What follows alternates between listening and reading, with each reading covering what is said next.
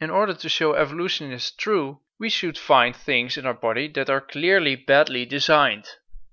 Since evolution is an unguided process, we would have to find traces of an unexperienced designer, and so bad design.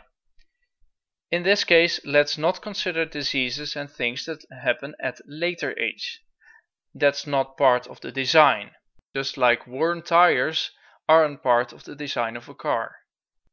In a body like ours, that is so full of inventions that work very well without maintenance, it is quite hard to find an example of bad design.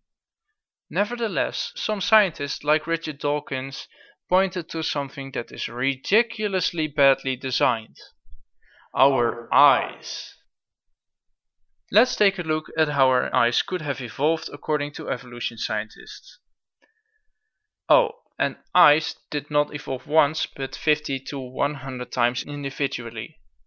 This case of bad design, however, is about our eyes. Here we go. First, there would be a light receptor. Then that would become hollow to make it possible to direct our eyes to something. That would improve through time. Then some transparent body would form.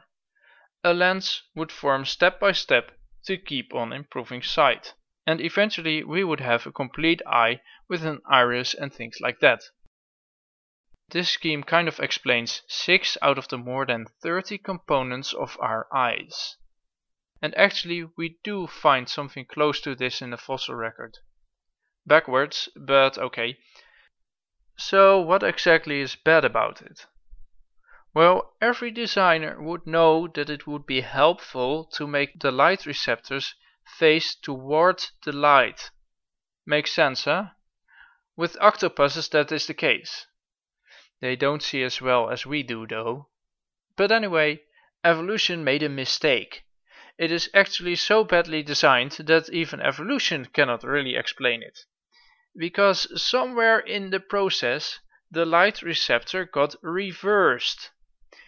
In order to get the nerves to the brain, we have a blind spot with the expense of some of our eyesight. All because of the ridiculous reversed light receptors. But the worst thing is that we would be able to see much more if the backside of our nerves wouldn't be there to block the majority of our eyesight. Well, this isn't the full story. Actually, we have Muller cells. This is natural fiberglass that guides every photon, that's the light particle, to the tip of our light receptors. The Muller cells provide space for our nerves so that they can be in reverse without spilling any light. And this actually has a reason.